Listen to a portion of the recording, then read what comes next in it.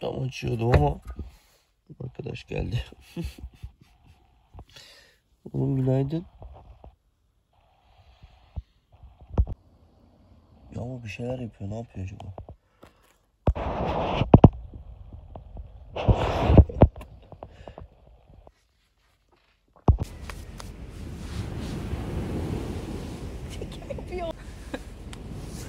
Herkese günaydın. Çok güzel bir sabah var, güneşli.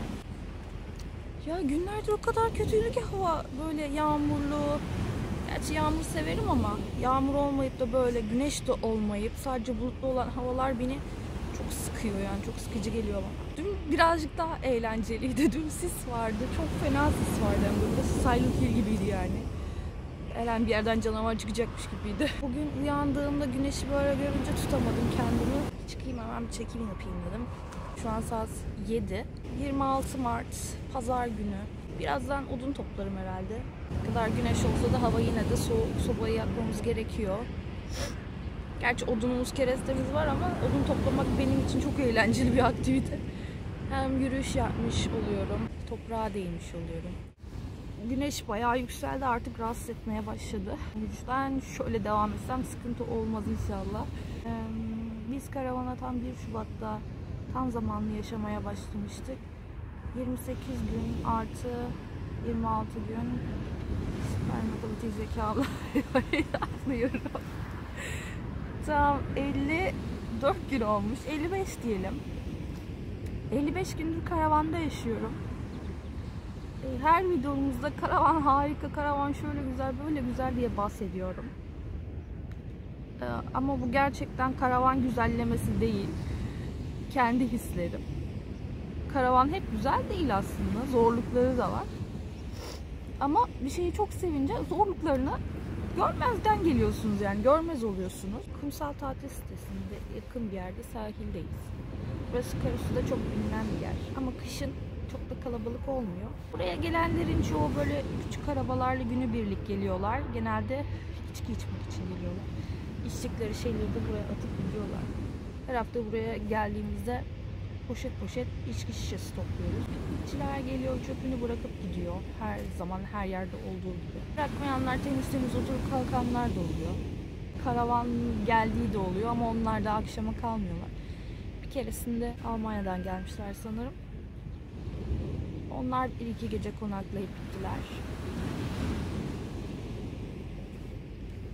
Öyle, buralar böyle işte. Fazlaca köpek var burada. Kararsızlar. Özellikle bana çok ilgi duyuyorlar. Bu ilginin gerçekten sebebini bilmiyorum.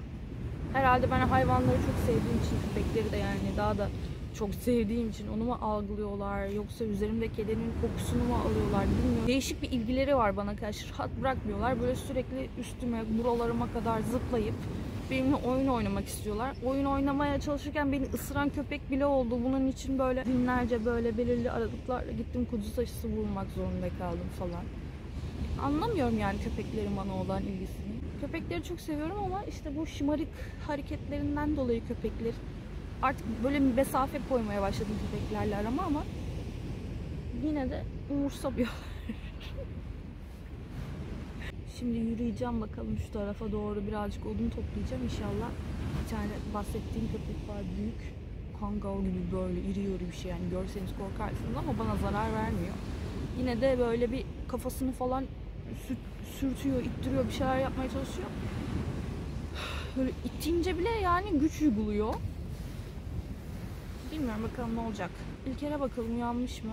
Bir ses edelim. Gelecek mi benimle? Bir bakalım. Ona göre devam edelim.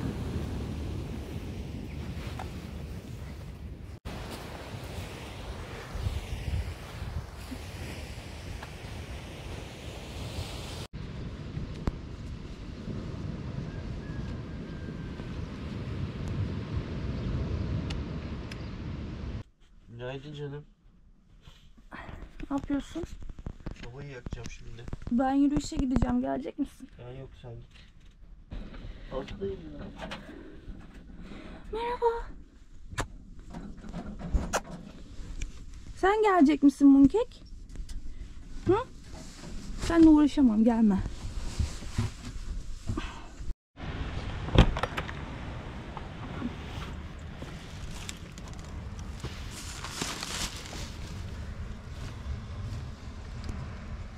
Kapatacağım kapıyı, kapatamıyorum, yetişemiyorum kapıyı. Ben de bana uzatıyorsun neredeyse. Aşk olsun. Allah. Burada dev bir ateş yakmışlar belli ki. Güneş yukarı çıktı. Bulutun arkasına girdi yine. Umarım bu bulutlar gider bugün. Bulutlu hava hissetmiyorum. Hiçbir faydası yok. Ya yağmur yağsın, ya kar yağsın, ya güneş olsun ya. Bilmiyorum, ne anlamı var? Hiçbir şeye faydası var mı? Varsa bana söyleyin yani. Vardır belki de.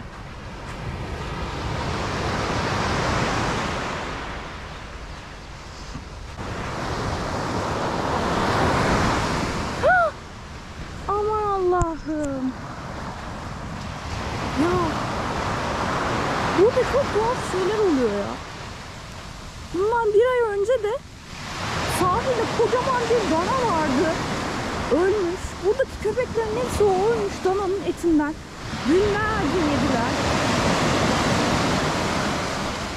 Şimdi de bir koç herhalde bu. Boynuzlarına bakarsak. Bunlar nereden geliyor hiç anlamıyorum gerçekten. Yani burada yaşayanların hayvanları değil. Denizde gemilerden mi atıyorlar bunları?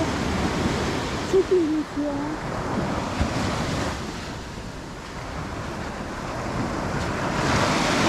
Gözleri bile kapanmamış. Oğlak da olabilir. Üzücü.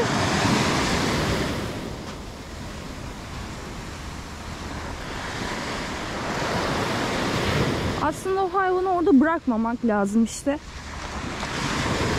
Zararlı. Hayvanlar gelip o hastalıkta etinden yiyorlar.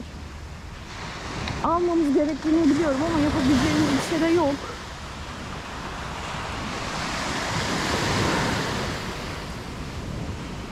Çok ilginç gerçekten. Küçükken deniz kenarında hep böyle yunuslar görürdüm. Kıyıya vurmuş, teknelere çarpan ölmüş yunuslar. İlk defa karasuda böyle bir şey görüyorum yani. Kıyıya vurmuş kocaman dana, kıyıya vurmuş koyun.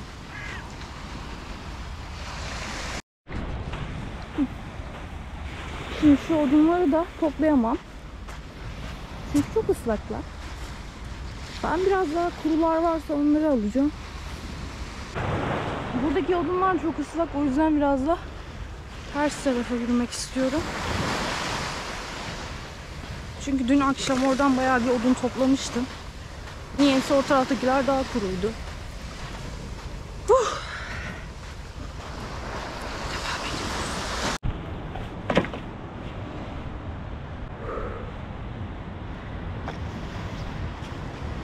İlker sobayı daha rahat tutuşturabilmek için kapıyı açık bırakmış sanırım. Yakalandım. Tutuştu mu? Aha. Hadi kapat, geleyim ben de içeri.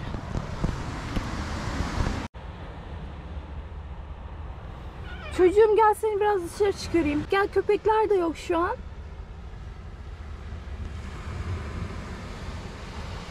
Bu arada Mooncake de köpeklere ayrı bir özel ilgi duyuyor. Çok merak ediyor onları. Korkmuyor ama böyle değişik bir durum. Camdan bakıp falan onları korkutmaya çalışıyormuş gibi bakıyor böyle. Geliyor musun? Saat şu anda 7:30. Şarj dolmaya başladı. Evet, saatlerimiz 8:30'u gösteriyor. Voltaj şu an 27 volt. Bizim demiştim daha önce 24 voltluk bir sistemimiz var diye. Şimdi normalde akşamda 24.5'e kadar getiriyoruz voltajı. Sonra artık hani televizyonu, PlayStation'ı falan kapatıp uyuyoruz. Bazen oraya gelmiyor bile. Hani 25-25.5 olduğu bile oluyor yattığımızda. Sabaha kadar sadece buzdolabı harcıyor akülerin voltajını. Ama sabah olduğunda 1-2 saat sonra hani 8.30'da artık bayağı bir şarj etmeye başlıyor. 10'a kadar artık zaten şarj işlemi neredeyse bitmiş oluyor. Ondan sonra direkt güneşten kullanıyorsunuz. Akülerden de yemiyorsunuz. O yüzden bayağı idare ediyor bizi. Yani sadece akşam bile dikkat etmiyoruz aslında ne kadar harcadığımıza. Güneşli havalarda hele ki hiç dert etmiyoruz yani ne olacak enerji diye. Kapalı havalarda biraz düşünüyoruz tabii. Hani şu kadar harcasak mı harcamasak mı falan gibi. Özellikle sadece akşamları. Sabahları kapalı havalarda da problem olmuyor. Çünkü ışıkla şarj ediyor daha çok. Aydınlık olması yeterli yani.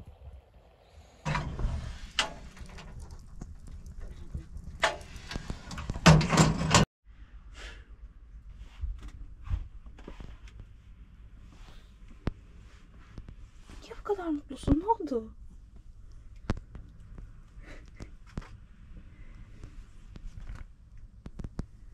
Çocuk güneşi nasıl özlediyse aşkım.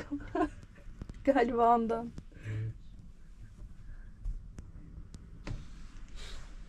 Ne yapıyorsun? Allah Allah.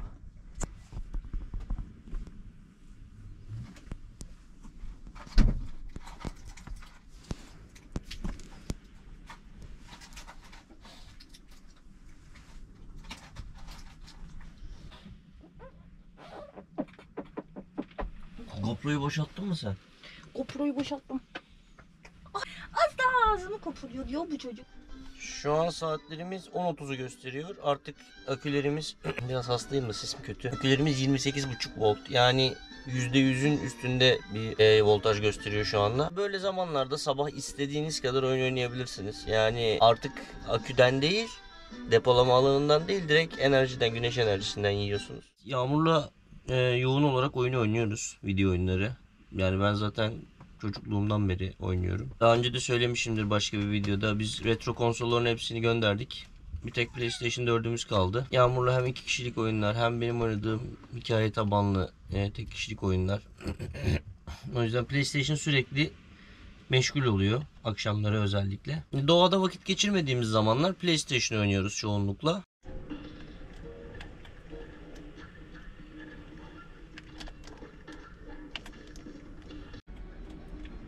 O zaman sen biraz oyna. Ben biraz ortalığı toplayayım. Ondan sonra bisiklet sürmeye çıkarız. Olur mu? Çıkarız. Tamam. O zaman görüşmek üzere. Sen mi kullanıyorsun? Oturgaçlı götür getir olmamışım. Oturgaçlı götür getir. Sen kullanıyorsun bebeğim. Ben seni nasıl taşıyayım? Sen taşımayacaksın. Bisiklet kendi taşıyor. Al beşe. Bas gaza. Tekerlek. Haydi. Aşkım ben kesin Düşersin. Ha, burada duruluyormuş zaten. Hiç şeye de gerek yok. Hadi verirsin.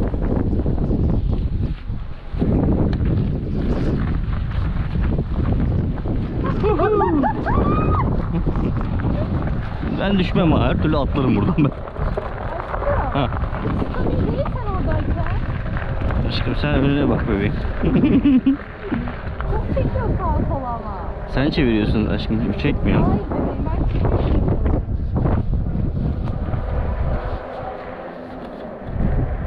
Şu çapı yapmışsın. Çapır gibi. Oo, ne yapmışlar orayı? Aha, hendek savaşları. Bu ne ya? Geçmeyelim diye. Geri dön. Niye geri döneyim ya? Var, çok var. Ne var?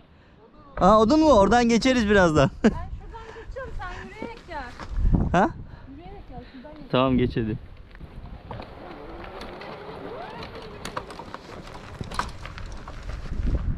Tekerleği patlatma.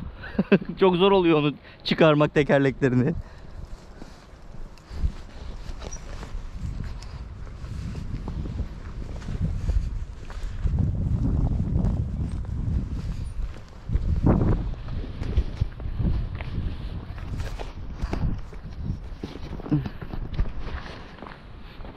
Ama sen arkadayken dönemeyebilirim.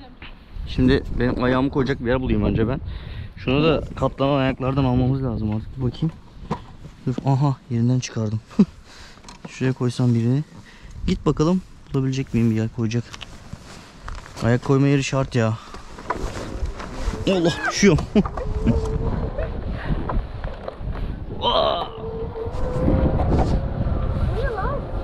Elim. Aşkım ayak koyacak yer olmadı mı çok zor ya. Kazıyorlar herhalde, ne bileyim, bumper yapacaklardır belki. Ha, elektrik hattı falan çekeceklerdir. Allah! Kızım kıçım altın demir benim.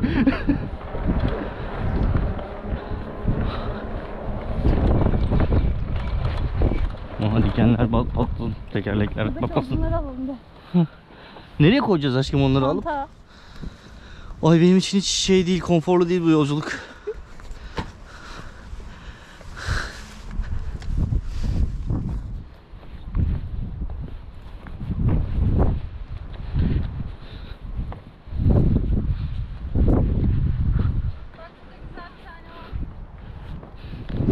Aa evet, kırarım onu, al. Ve Fallout temalı bir basketbol sahası var burada. Saçım başım ne olmuş ya? Haha, yapıyorum hala. Evet. Bayağı odun var, bunları yakarız soğuk olursa.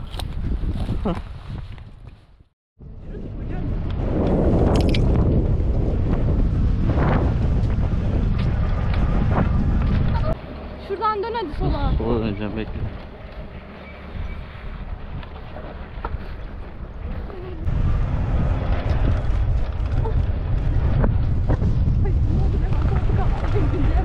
Ne yapayım? Eve gideceğim.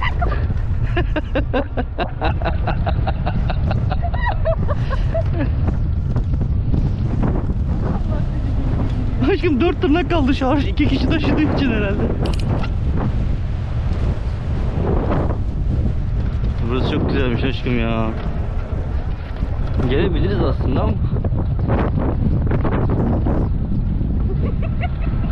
Ne biçim zıplıyor değil mi?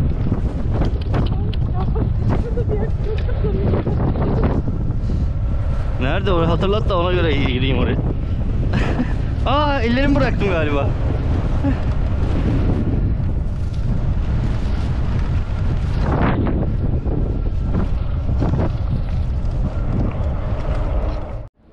Burada kozalak dökülüyordu. Bunları topluyorduk ama o gün kalmamış. Sobada güzel yanıyor kozalaklar. İlk tutuştururken. Yaş değil mi? Evet. Çok güzel bir böcek var burada bak. Turuncu böcek. Turuncu böcek. Şunu alabilirim. Hayır aşkım, yaş onlar. Alma. Gidelim ya bakalım ne varmış. Tamam, sen misin? Teyze körslüyor şu an bizi.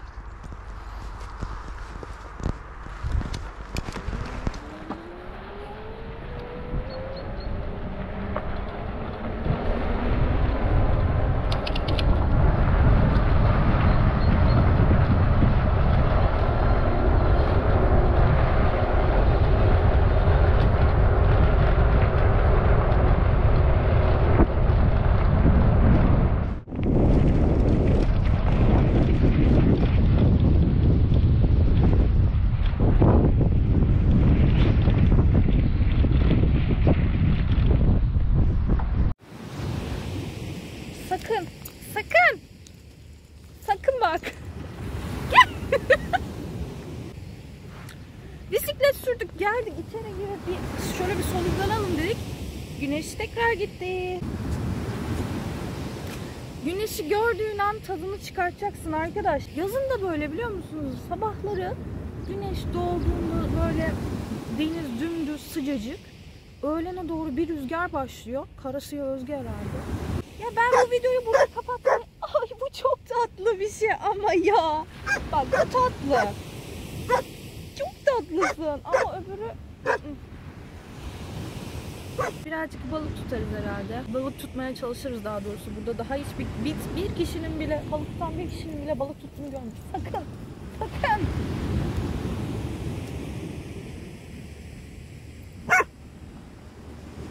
Evet, balık tutarız. Resmen güneş gitti ya. Bu videoyu yetiştirmek biraz zor oldu. Çok fazla işlerimiz vardı. Yetiştiremedik, bitiremedik. Bu sabah çekiyoruz. Bu sabah kurguladık. Hemen yükledik. O yüzden günün tamamını anlatamıyorum. Şimdilik böyle. Kendinize iyi bakın. Görüşmek üzere.